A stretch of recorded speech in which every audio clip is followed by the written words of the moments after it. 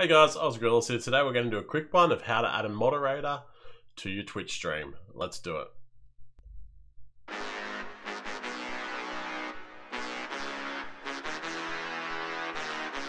Alright guys, we're going to skip the self-promo this time. Just hit that sub. Let's get to the video.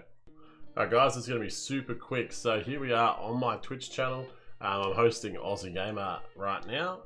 So what you're going to do to add a moderator, you're going to go to your chat down the bottom here. And you're going to type into your own chat, so into your own chat, /mod,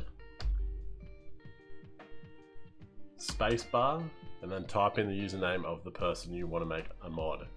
So I'm just going to type in a streamer now. It's got OzGrillus granted moderator privileges to Cypher44, which it says up here.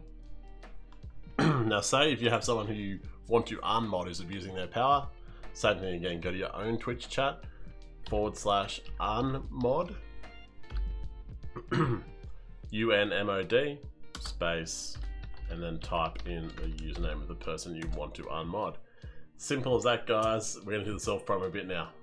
Alright guys, first things first about this channel is we do Streamlabs OBS tutorials, Twitch tutorials, OBS tutorials. We do graphic design videos such as how to design your own sub badges and emotes and upload them for free.